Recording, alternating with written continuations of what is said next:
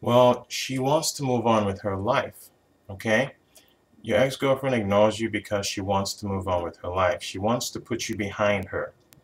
Now, clearly, you probably still have feelings for her, but you've got to let those feelings go.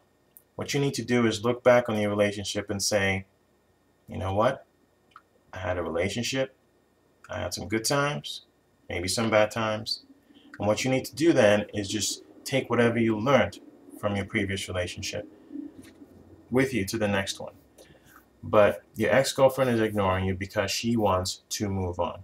Okay, she wants to start dating other guys. You know, she wants to put you behind her. You know, and if she wants that, it's to your disservice to waste your time continuing or hoping that she'll take you back in or she'll stop ignoring you. You know, move on with your life. You know, go make your do activities, get busy. You know, and take whatever lessons you've learned from the past to the next relationship you get into.